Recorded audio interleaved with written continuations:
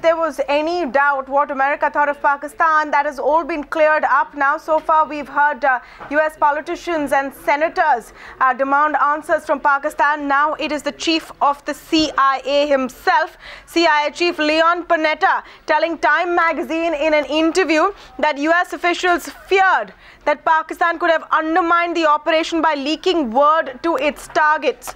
It's quite a revelation coming from Leon Panetta. Let me just show you the portion of the interview which really stands out. And it's a quote here from Leon Panetta where he says, "It was decided that any effort to work with the Pakistanis could jeopardize the mission.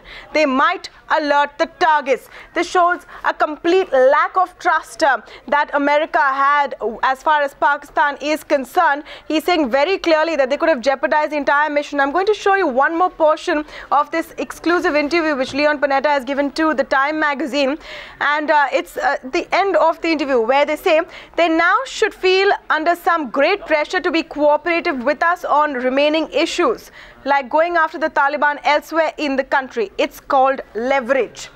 It's quite an ominous sounding warning from the chief of the CIA. Remember, it was the CIA's operation which ultimately resulted in the capture and killing of Osama bin Laden in Pakistan.